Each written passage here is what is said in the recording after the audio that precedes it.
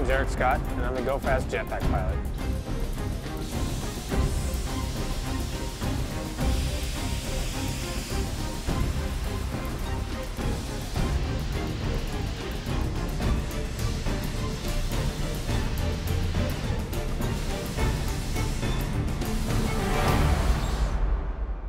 The Go Fast Jetpack, it's an actual hydrogen peroxide rocket. We call it a jetpack because that's what people know it as. So it's powered by superheated steam that's basically generated by forcing hydrogen peroxide over silver-plated screens.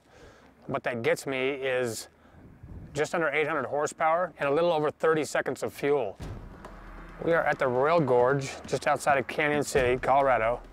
This is the highest spansion bridge in the world. It's 1,053 feet off of the Arkansas River. Behind me is basically where I'll be flying from the north side of the canyon rim to just in front of me on this concrete pad. It's approximately 1,500 feet across it.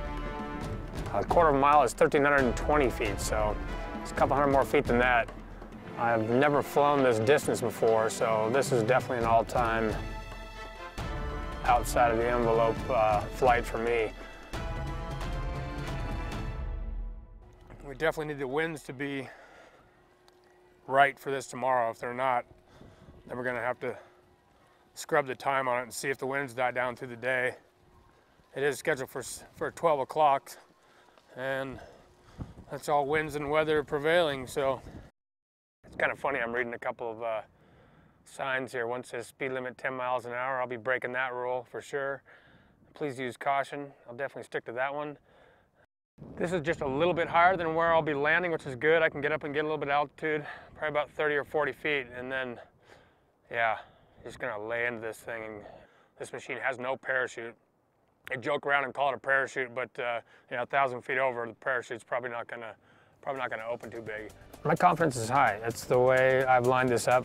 You know, the variables are the variables. There's nothing that's not dangerous about this. It's a life-critical attempt, without a doubt. I'll tell the public right now that I will make this. It's definitely one for the books. It's probably the coolest thing I've ever done, and being a part of JetPI and representing JetPI and Go Fast, it's probably one of the prouder things that I could do to I don't know, to show what the best of my skills are and what this machine is that we've built that really rocks, what man and machine are capable of. I'm confident in my mind about this. I work really well under pressure, and it's going to be really, well, it's hard to say what the feeling's going to be like once I get over here.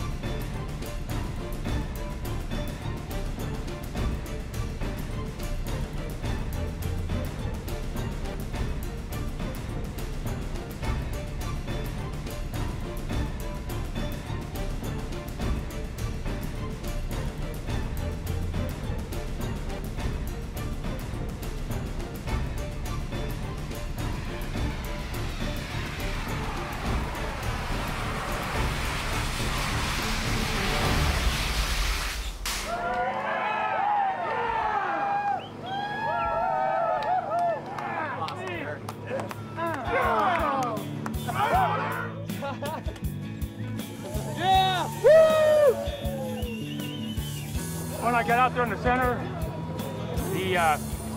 that's when I noticed the winds. They weren't there. I had protection on the other side. When I got in, it started pushing me a little bit, and it's just different than when you're over the ground. The winds are coming up and not across, and you get a lot of this. Yeah, can't say enough about it, how good it is to stand on terra firma. Concrete never felt so good. It's good to be alive every day, but significance is this is a new jetpack record. It's a height record, 1,053 feet off the canyon floor, 1,500 feet across. That is a world record. And well, I don't challenge anybody to go out there and do it. I've been doing it for 16 years, and yeah, don't try this at home.